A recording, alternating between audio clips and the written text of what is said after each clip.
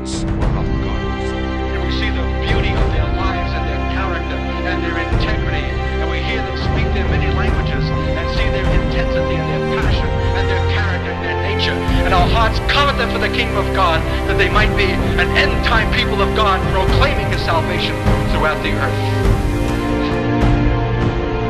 The issue of history, which is the issue of the nation, is the issue of the church.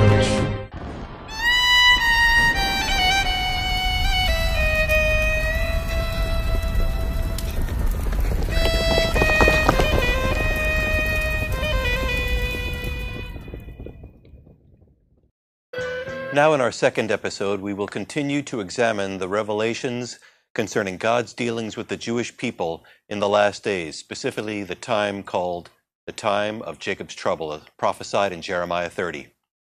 Art, you've written a book called The Holocaust. Where was God? What was the thesis or main theme of that book? How was it that you came to write on that subject? And what relationship exists between the Holocaust and the time of Jacob's trouble? Well, to take the last question first, I think that the time of Jacob's trouble, which is future, although we are yet even presently at the threshold of a time of woe, will bring a Holocaust of a kind that will eclipse even the Nazi time. Jesus himself warned of it in his own response to his disciples' question recorded in Matthew 24 and Luke 21, what shall be the signs of the time of your coming and of the end of the age? And he spoke of a persecution coming to Jews, to the nation, that will exceed any trouble that it has previously known, and will be of such a kind that except it were cut short, no flesh would survive. But for the elect's sake it shall be cut short. So there's an ominous sounding of something that runs as a theme throughout the prophetic scriptures and reiterated by Jesus himself, that is yet future. And if it's future and it exceeds all previous trouble, it must therefore exceed even the Nazi Holocaust, by which 6 million Jewish lives were taken. And we know that at the time of the Lord's coming, in Zechariah chapters 12 and 13, 2/3 of the nation will already have perished, and 1/3 is brought forth through the fire. If that ratio of annihilation holds not only for those Jews that are in the land, but in the world, we're talking about the possible or probable annihilation of 10 million Jews of the 15 million now existent in the world. Of course, just that attrition eclipses the Nazi Holocaust. So it will exceed it both in numbers and in horror, in devastation, and in flight and in suffering. And yet the remarkable thing is, not only is the Jewish community unaware of this prophetic plight, but the church is unaware and making no preparation to anticipate it, both practically and spiritually. So I would say that this is a subject of supreme significance for the church, for if it is unprepared, it will be devastated by its own moral failure to reckon on such an event, and will even perhaps hold God as responsible. And where is God? And why has the state failed? And why are Jews again suffering in such proportion when we thought that their suffering was past, and now they would be moving into a final success in their state and into the fulfillment for which we have all hoped? And it may well be that Paul's warning of the last days falling away has to do with this kind of disillusionment and disappointment that springs from a failure to rightly understand the scriptures that describe it. So perhaps we ought to look a bit at the two or more of the basic texts. You mentioned Jeremiah chapter 30, where the phrase, the time of Jacob's trouble, is actually expressed, just leaping in at verse 5. For thus saith the Lord, we have heard a voice of trembling, of fear, and not of peace. How descriptive that is with those conditions now increasingly prevailing in Israel. And the fact that they are prevailing, that we've not yet come to the peace, indicates that there's yet this time at whose threshold we now stand. Verse 6 continues, ask now and see whether a man doth travail with child. Wherefore do I see every man with his hands on his loins as a woman in travail, and all faces are turned into paleness. Alas, for that day is great, so that none is like it. It is even the time of Jacob's trouble, but he shall be saved out of it. So there's coming a time, therefore, of calamity. The whole chapter bears this out. We can't read it now, but we invite those who are watching the video to look at it at their leisure and to consider how graphic are the statements that even imply a judgment with the nations that are the very instrument of this trouble for Jacob. Why the phrase Jacob? Why doesn't God say directly Israel? And I think the answer is that Jacob is not yet Israel. Israel is not just a name out of the blue. It's descriptive of a condition to which this people have not yet come. Actually, if the truth were better known, the state of Israel ought to be called the state of Jacob. And that Jacob is a condition that yet waits on a turning and a conversion of a change of character that makes of Jacob a worshiper of the God of his fathers. And that this took a last day's extremity of such a kind that he had to pass all things over. And then that night, and there's a night that is coming in which Jacob must wrestle with the man. And yet he says, I've seen God face to face, yet I live.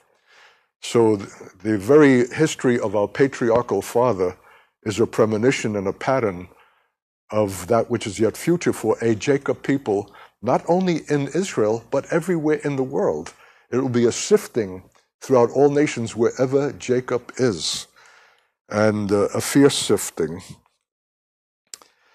And yet the Lord brings this kind of assurance in verse 10, Therefore fear thou not, O my servant Jacob, saith the Lord, neither be dismayed, O Israel, for lo, I will save thee from afar, and thy seed from the land of their captivity, and Jacob shall return, and shall be in rest, and be quiet, and none shall make him afraid.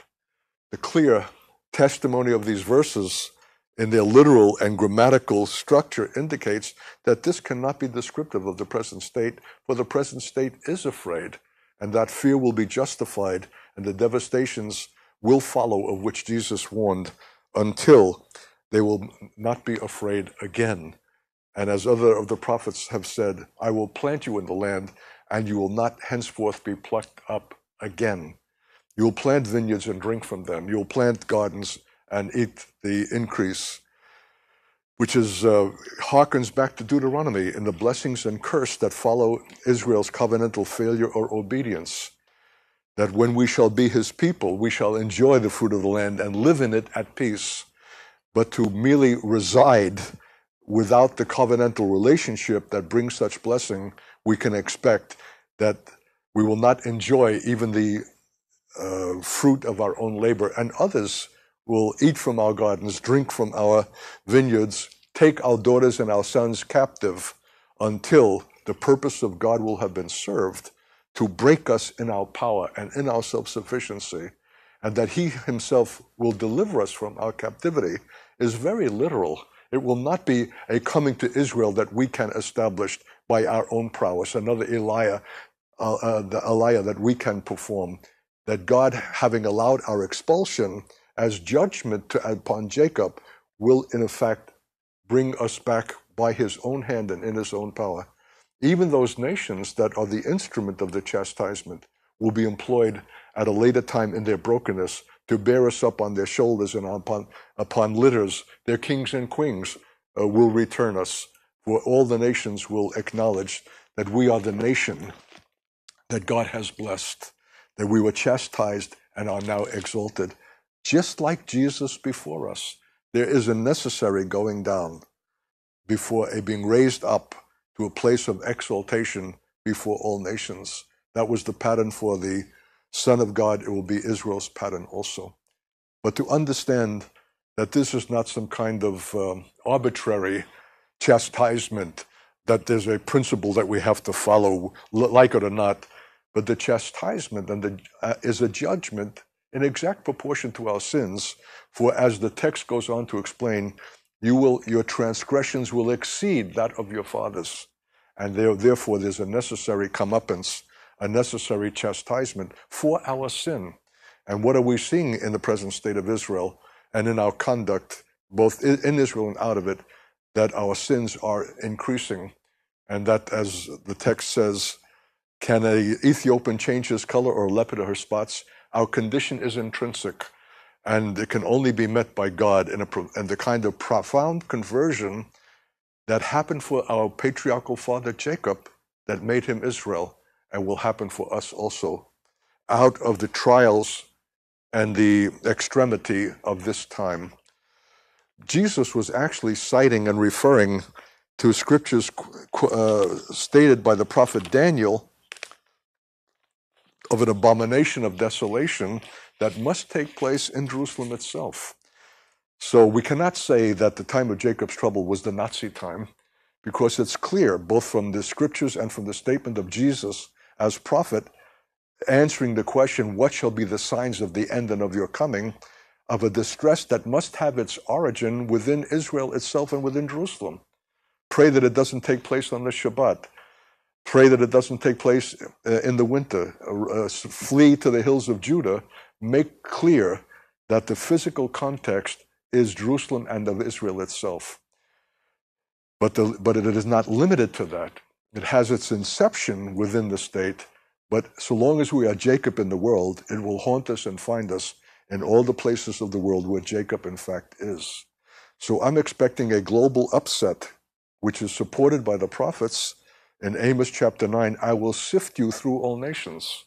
This calamity will require us to be raised up out of our places of comfort and security and affluence and be cast into wilderness places that we have not heretofore known.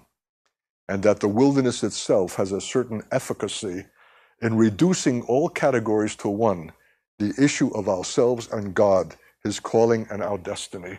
So long as we are encased in affluence, prosperity, and the activities that seem to us primary, we will be insulated from the issues of God. There's a stripping that must take place. It had to come for me. I was raised up out of my place of affluence and success in California as a professional, as a teacher, and be expelled out from and into the nations with a pack on my back, and therefore stripped not only of physical comfort, but stripped of my categories. There's a God who waits us. He's a still small voice, and until our ear is unblocked and our mouths stop from our own clatter, can we hear Him? And because our destiny is so enormous, because the whole issue of the nations and their peace waits on this people first coming to the shalom of God in the peace that is a peace and not a false peace, we must pass through this time of uprooting and calamity and being expelled through the nations. I will sift you through all nations, but not so much as a grain or a kernel shall fall to the ground. So long as we are in the nations, we will experience this, but not only will we be sifted, but the nations themselves. How are we to be treated when we will be a exilic people and hated in all nations and being driven by persecution is the issue of both the nations and the church in the nations, which we hope to say something more later. In Daniel, these statements are corroborated, where the issue of an abomination is spoken of in several places. In chapter 9, in verse 12, and for the overspreading of abominations he shall make it desolate, even until the consummation, and that determined shall be poured upon the desolate. I invite our viewers to read the prophets. Isaiah chapter 51 and 54, 56, the word desolate, ruin, the cities that are devastated. Ezekiel 36 speaks about returning to the ruins and the cities that will be rebuilt. Even in Jeremiah 30:31, Jerusalem itself will be built upon its heaps, upon its rubble. Psalm 102 speaks of my servants who have pity upon her dust and compassion upon her stones, indicating widespread devastation and ruin. Desolation is the word that is most often mentioned. Jesus himself cites the verse, and your house shall be left to you desolate. And I believe all of these refer not to the Holocaust of the Nazi time, but a Holocaust yet to come that will eclipse it, that will bring in its wake expulsion, ruin, devastation, and desolation. And it begins with an abomination of desolation within the city itself and even in the temple of the city, which shall be restored and established for a short period of time in a period of false peace established by an Antichrist figure who will demand the worship of Israel for the false peace obtained through him at a soon coming time, because we can see that given the state of military technology and the defenselessness of Israel, that there's no safety for the nation except through some kind of a treaty that shall be established that has been attempted and has failed and waits upon some formidable international figure of prestige and prominence and anointing who will assure it. So the stage is being set for the fulfillment of this prophetic scenario that shall befall us in the latter days. In chapter 10 of verse 14, when Daniel was made to understand what shall befall thy people in the latter days, and yet the vision is for many days and is future, but we are now at the threshold of its fulfillment. Again, in verse 11 of Daniel, they shall pollute the sanctuary of strength and shall take away the daily sacrifice, and they shall place the abomination that maketh desolate. This is all deeply prophetic language and symbolic, can only hint at what will come as actuality, but I believe that the stage is now being set for it.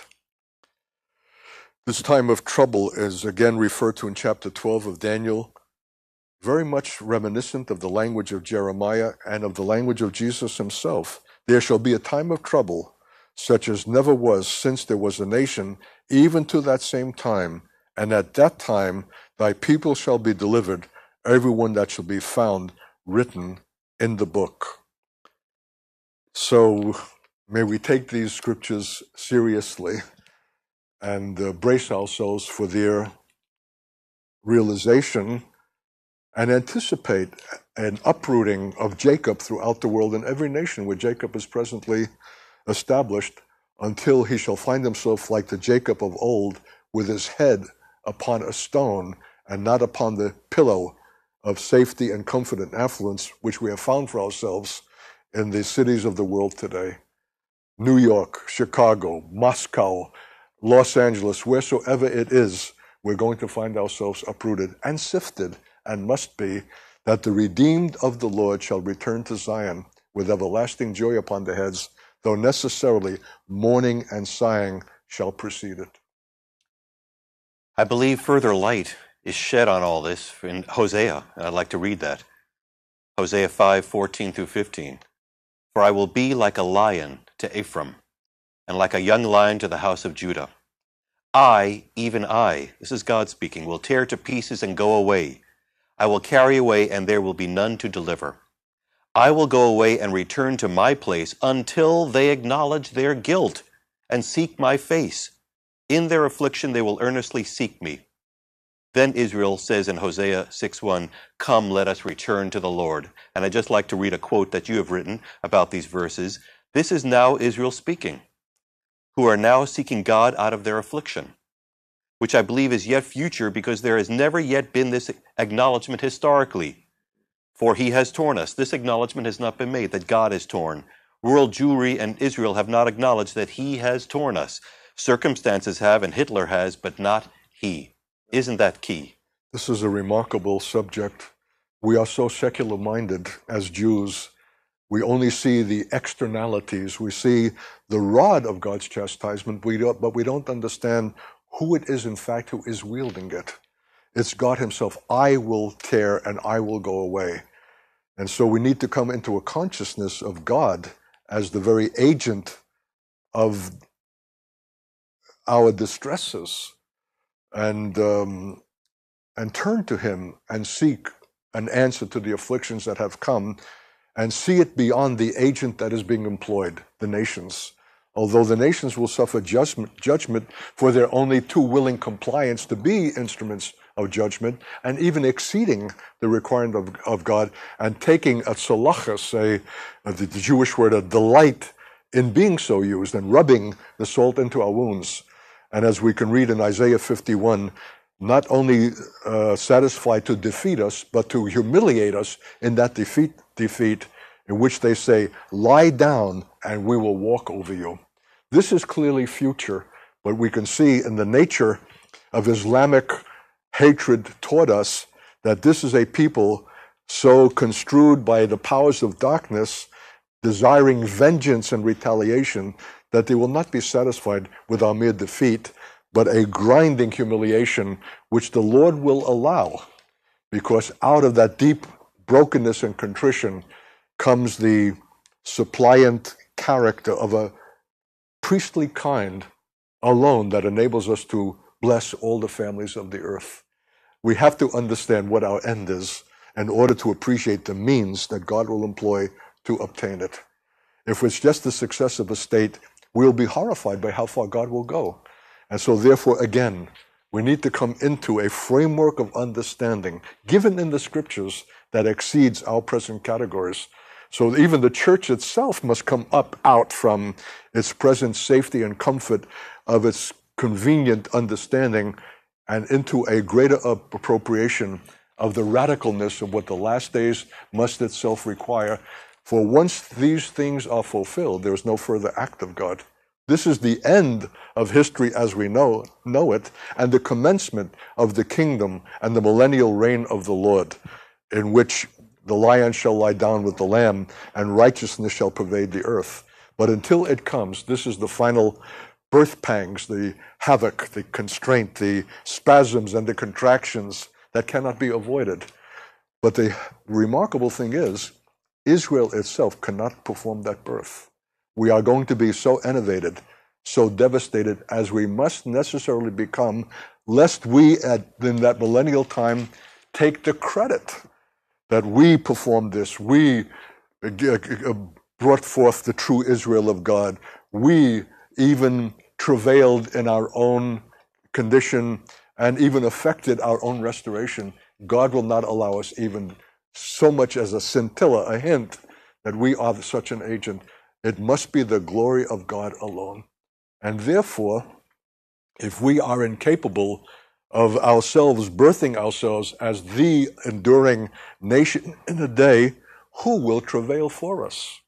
And in Isaiah, in the last chapters of that book, we read of a mysterious willingness of someone else to bear those pangs for us, Zion.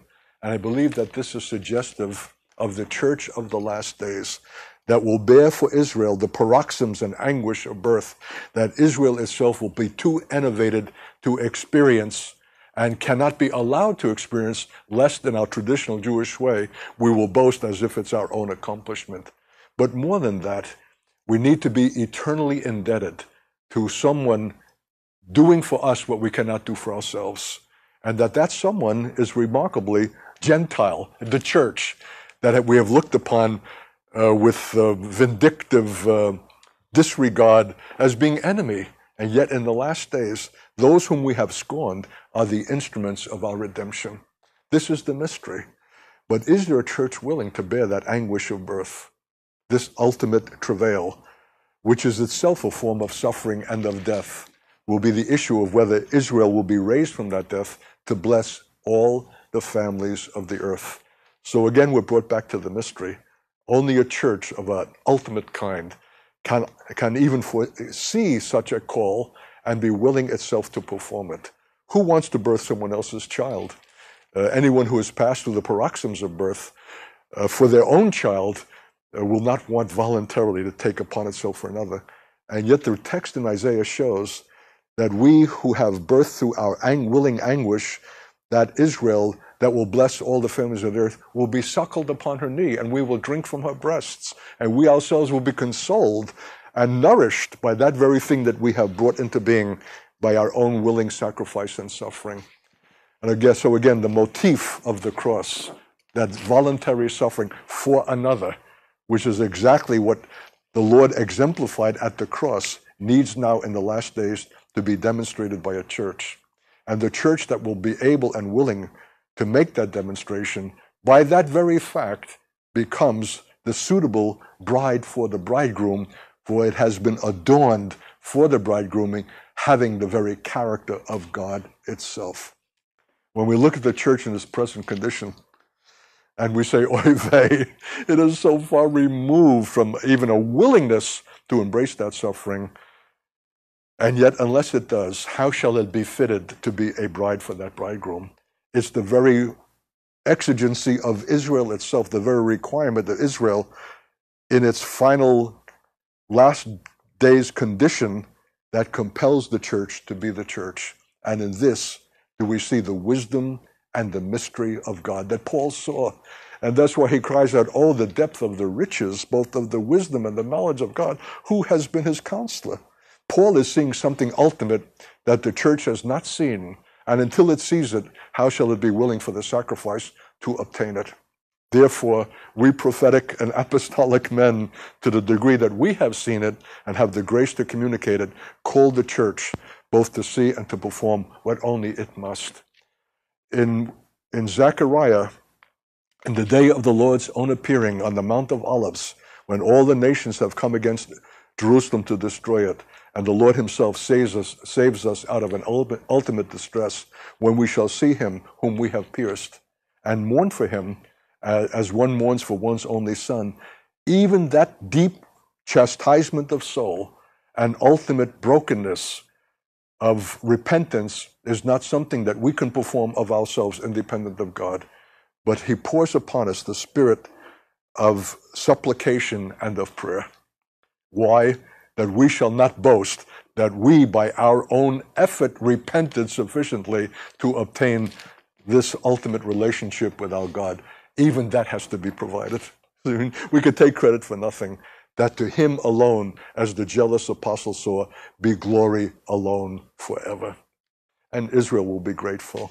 And we will be indebted to that Gentile people, the church, that was willing to travail for us in its own supplication and its own intercessions, that we might come through to be ultimately what we were intended from the first to be, that nation of priests and light to the world, by which blessing shall come to all the families of the earth. That's our destiny, that's our calling, and our every misfortune has come from an unwillingness either to see or to embrace God's distinctive call.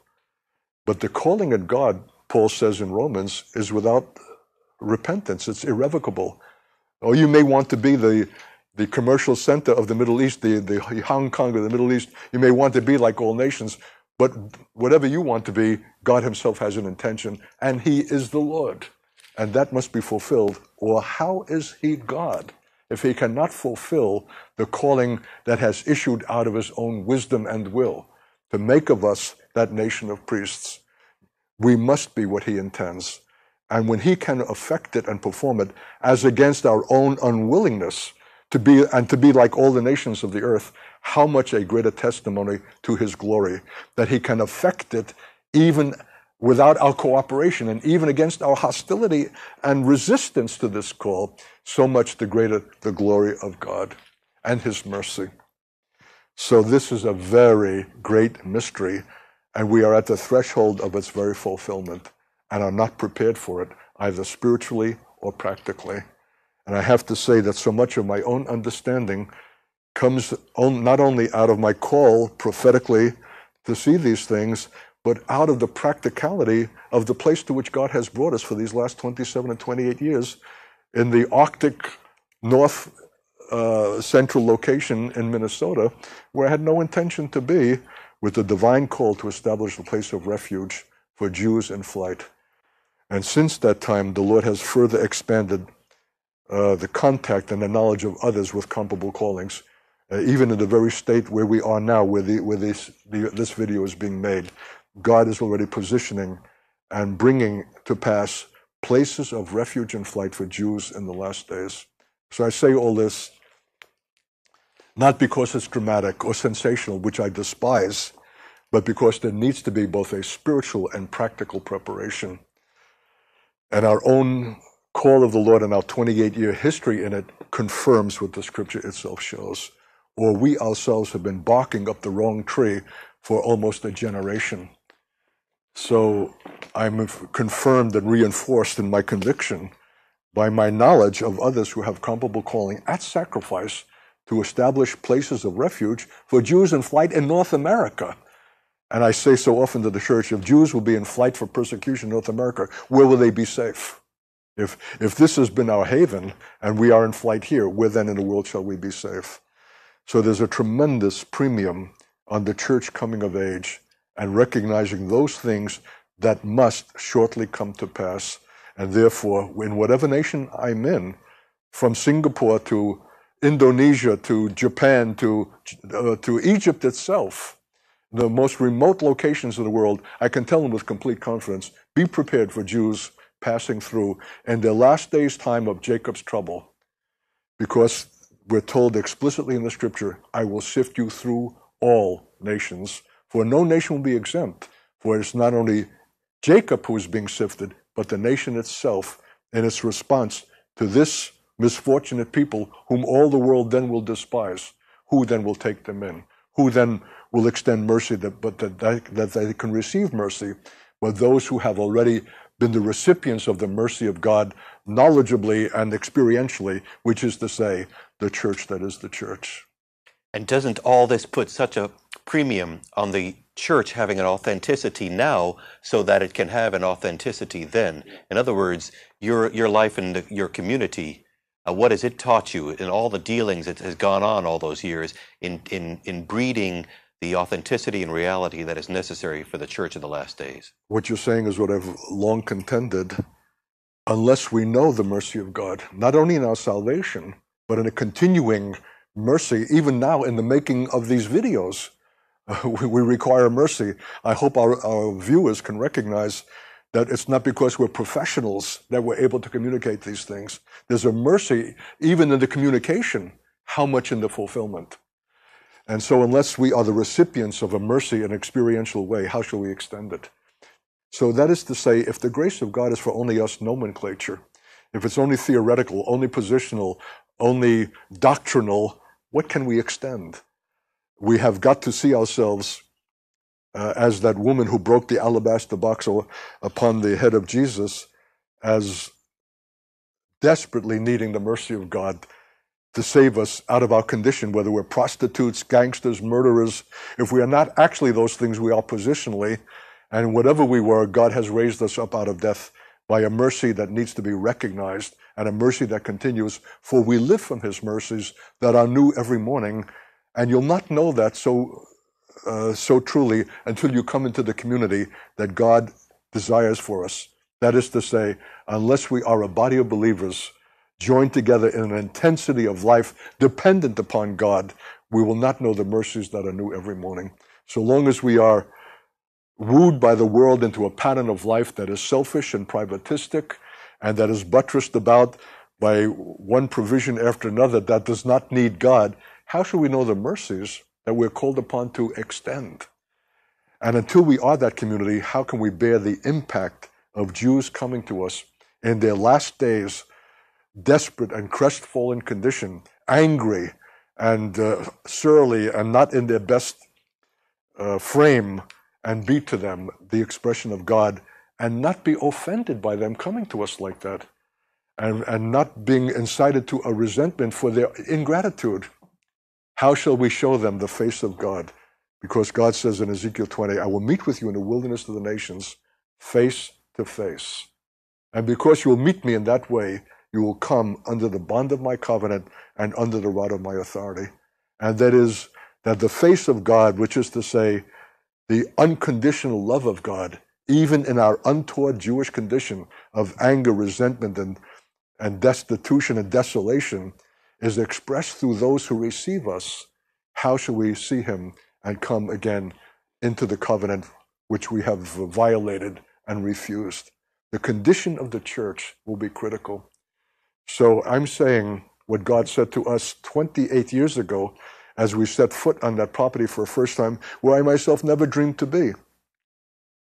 End Time Teaching Center, community refuge. And I would say to the church who are watching, unless we are a community, how can we be a refuge?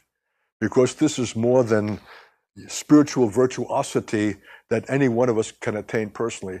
We need the strength, the stamina, the tested relationship of a people who are a community before the Jews come. But the world has encouraged us to privatistic modes of living that are only broken by coming to a Sunday service. And we need ourselves willfully and consciously to seek what the church was at the first, the tested community of God's believers living together or in such sufficient proximity to each other that community alone provides, where the deepest sanctification can take place. The church itself is its own agent in dealing with those deep places of selfishness, self-will, privatistic kinds of things that bring us from mere phraseological Christianity or mere affirmation of doctrine into the actualities that are apostolic, prophetic, and true, which Jews must see in us in their moment of final distress, for which God will have fitted the coming together of a remnant of Jewry in its final desolation and distress, and the remnant of the church that exhibits the unconditional love of God and cannot be offended.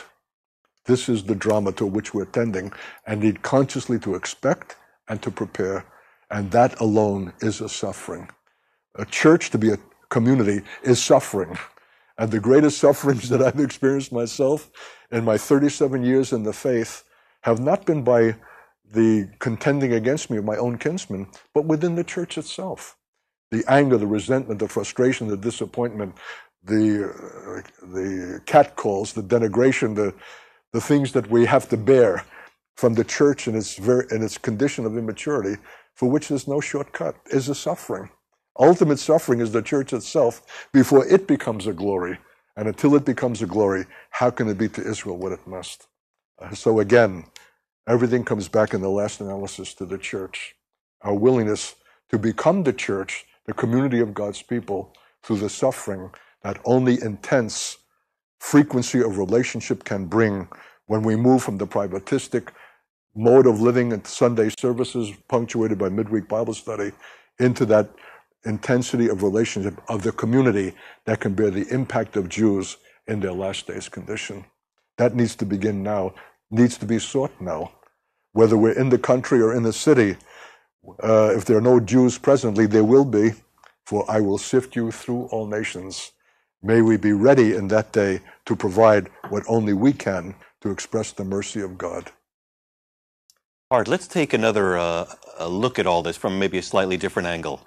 I want to read a quote to you from some very profound words from a Spanish rabbi during the time of the persecutions of Ferdinand. So it puts it way back there, and it puts it as a Jewish perspective, which is will be interesting. We are a nation on whom rest both blessing and curse. Now you Christians wish to exterminate us, but you shall not succeed, for there is a blessing resting on us. And a time is coming when you shall try to elevate us, and you shall not succeed, for we are under a curse. Is this not that time when Christians are trying to elevate Israel and it will not succeed, as is evidenced by Christians helping Jews to get back to Israel? I'm happy that you've raised the question, because even the world says that the path to hell is paved with the stones of good intention. We're at an hour when good intention is not only not enough, but can be a disastrous alternative to the intentions of God. So there's, in my brief history in the Lord, I've never seen an hour in which fidelity to the Lord and sensitivity to the Spirit and an understanding of Scripture is more expedient than now. So that, for example, to encourage or to help Jews now to return to Israel, that seems to be such a grace, as in fact will later be a source of distress both to them and to us. If Israel is going to be the vortex of such powerful forces of desolation and destruction, what are we facilitating in bringing Jews now to that place? But bringing them, in fact, from the frying pan to the fire.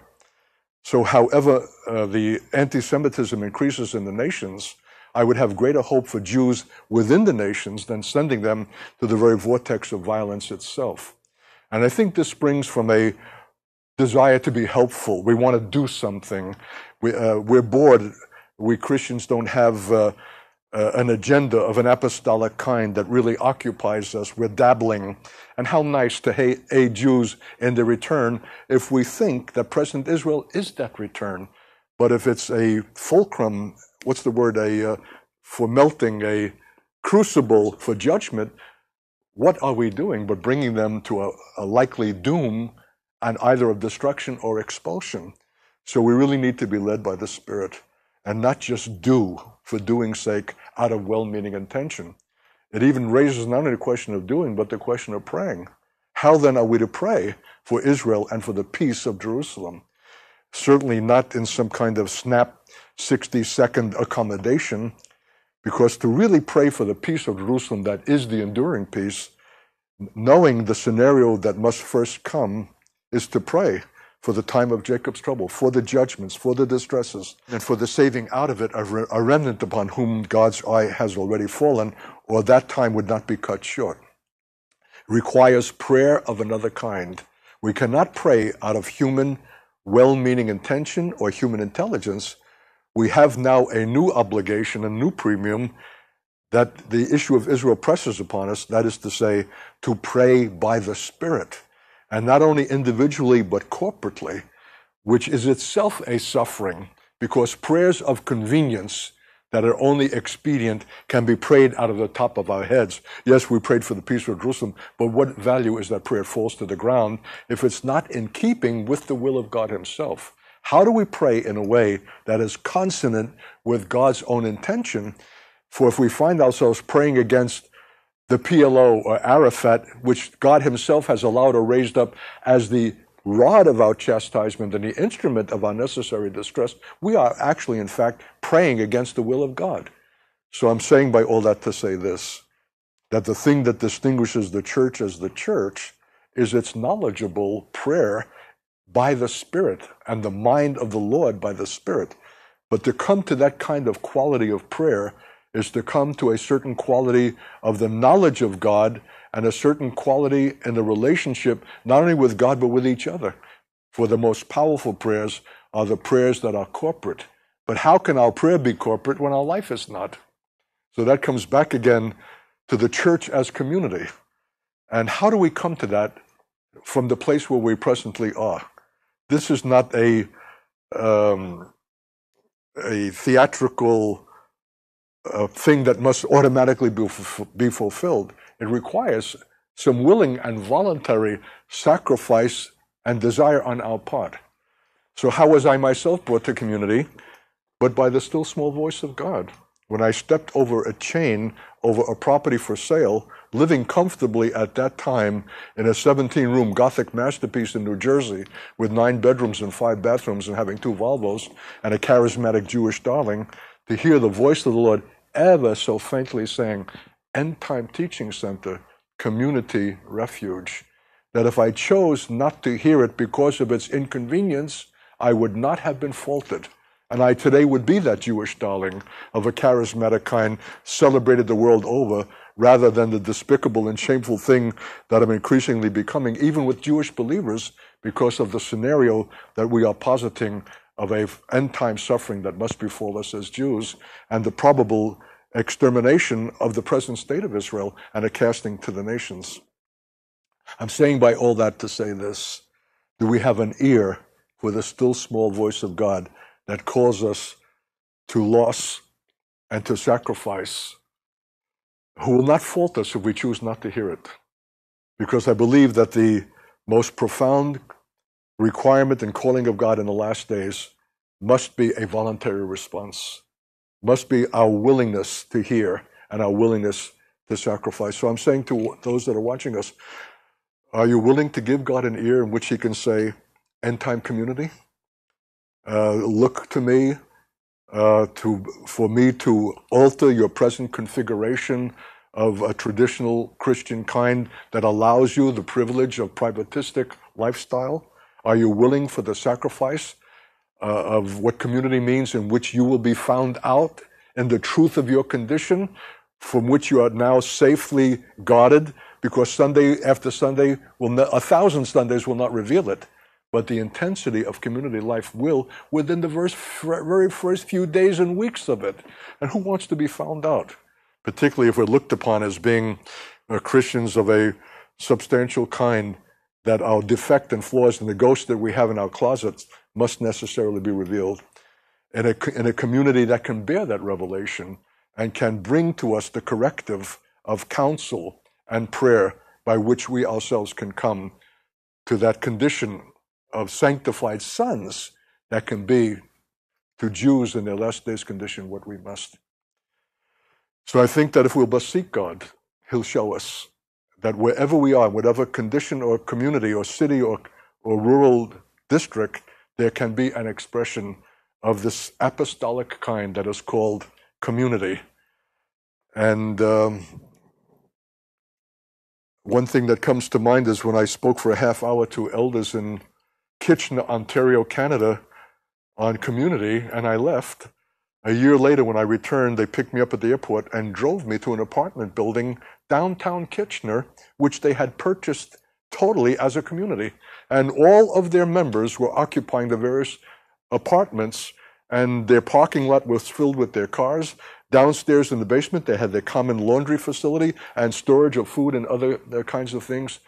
They had found an answer of a kingdom kind right within the context of their calling into this city itself, which has encouraged me to believe that if we are but only willing, God will show us a pattern by which the reality that He seeks can be found in the location where we are. For Jews indeed are in urban city conditions, and they need at the very first to be rescued by believers within the city who anticipate their distress and will be able to accommodate them and move them from that place into the wilderness places through which they will ultimately be brought again to Israel as the redeemed of the Lord, who return to Zion with everlasting joy upon their heads, for they'll not again experience this distress and will experience a place of honor and esteem and everlasting glory.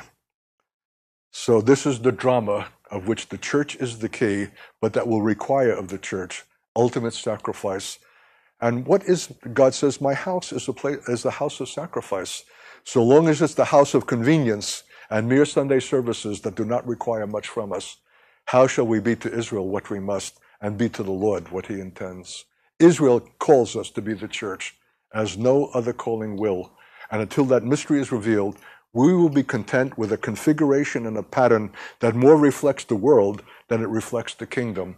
Israel calls us to that truth.